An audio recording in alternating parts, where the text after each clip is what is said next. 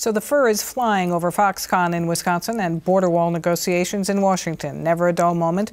In tonight's Capitol Insight, we are joined by Republican lobbyist Bill McCoshen and Scot Ross, Executive Director of the Liberal Advocacy Group, One Wisconsin Now. Thanks for being here, you guys. Thanks for having us. I should say today is your last day as Executive Director of One Wisconsin Now. Have you just had it up to here with politics and division, or what? Well, I figured, we've got a Democratic governor, a Democratic Attorney General, and we just beat Robin Vos in federal court twice on 2 successive days. So I'm George Costanza. I'm going out on a high note. All right. Well, let's move along to Foxconn. The latest is that Foxconn got with or heard from President Trump, and now they're back in business in Wisconsin. Donald Trump even tweeting this afternoon, "Great news on Foxconn in Wisconsin after my conversation with Terry Go." So what is going on?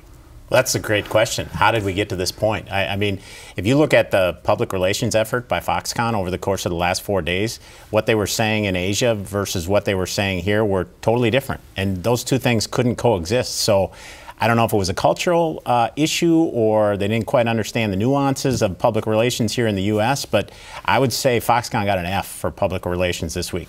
Having said that, I would say Donald Trump resurrected this thing. And I know Scott agrees with me on this.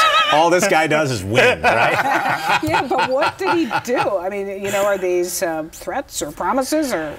I find it not surprising that a $4.5 billion deal written on a cocktail napkin by a 25-year career politician in the midst of the most, of the campaign that would end up with him losing would be a deal that's just utterly and completely ridiculous. I think the thing that's not being talked about with this deal is the fact that we cannot forget Robin Vos, the Speaker of the Assembly, who this project is in his backyard, rewrote the law so that Foxconn would have even more of an open window controlled by Robin Vos. And I want to know if Robin Vos knew that this was going down before it went down.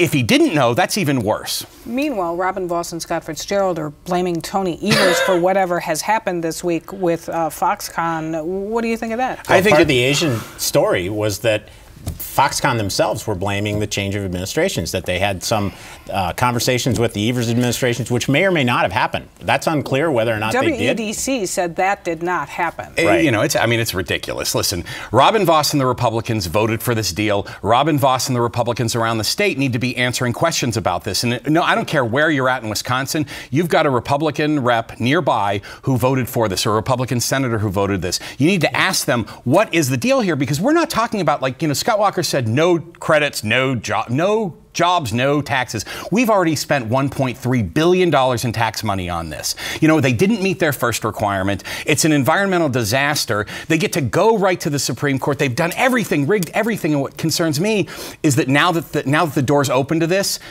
the Republicans are going to try and give them everything they want so desperately that something will happen out of Foxconn. I'd be careful about being too quick to place blame here. This was a bipartisan deal. Tony Evers' Revenue Secretary Peter Barca was one that voted for this. Corey Mason, the new mayor of Racine, voted for this. He's a Democrat.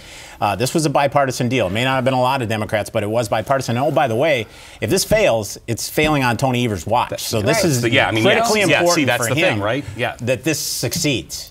So how do you see it playing out?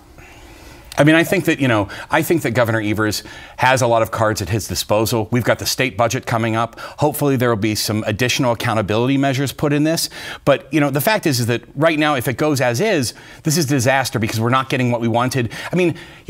LCD versus OLED technology, when it comes to what the screens they were going to produce, everybody knew that OLED is the next phase. We're back to LCD. Yeah, and I'll tell you, I'll just tell you. If a fat guy tells you where to eat and what TV to get, you listen to him. I'm telling you that LED was the technology we're going to depend on. You are on fire on your last day. Donald Trump has put himself at the center of this. He's decided, I'm going to take ownership of this thing. It's critical to my re-election in the state of Wisconsin. Remember, he's the first Republican to win Wisconsin since 1984. So he's now fully vested in this thing. So I feel pretty good about where we're heading in the future. Speaking of fully vested and Donald Trump, it looks like we are hurtling headlong into another shutdown because he says build the wall and Nancy Pelosi says no money for the wall. I guess we should have expected this? It's sad. It's what people hate about Washington. I mean, there's an easy agreement to be had here that includes more immigration reform. Neither side is willing to find that middle ground. They're both on the polar extremes, and it's really sad, and I think he will call a national emergency and go ahead and build the wall. Months ago, there was a deal, basically. They got some wall funding, and we got DACA. And Stephen Miller went to Trump in his, Klansman Dobby way and said, nope, can't have this. So now we're in a shutdown. The thing about it is Trump's had, 3 failed casinos? He should realize the House always wins. That's tough to top. We're both his last day. He came on fire. Who does that hurt politically, though, more, do you think? A shutdown, another shutdown. I mean, in Wisconsin, apparently, the Marquette poll respondents say it was all Trump's fault the last time. He's always going to be the face. He'll always be the face. Him more, for sure. And what do you make of those poll numbers from Charles Franklin that say that 53% of those polled say that Scott Walker should not run for governor again? Why are they only 53%?